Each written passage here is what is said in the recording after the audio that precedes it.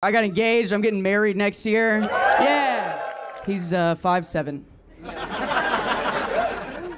So he's not fucking going anywhere, you know what I mean? I got him right here! Yeah, every night I bring him home, I give him a noogie. I'm like, you go try to find something else, little guy, get out there!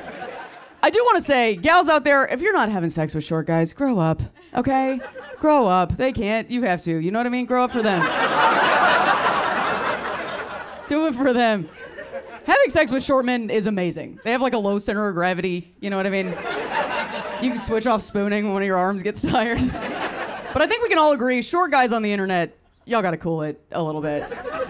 There's always a guy online who's like, women won't sleep with me because I'm short. I'm like, have you checked anything else about your personality at all? The virgin is coming from inside the house, my guy. I hate to tell you. There's always a guy on Hinge who's like, hey, what's up? I'm Jonathan. I'm 5'6". Blew my dick off with an M80 and I hate my mom. Hit me up, girls. No fatties. And you're like, it's not the short thing, Jonathan.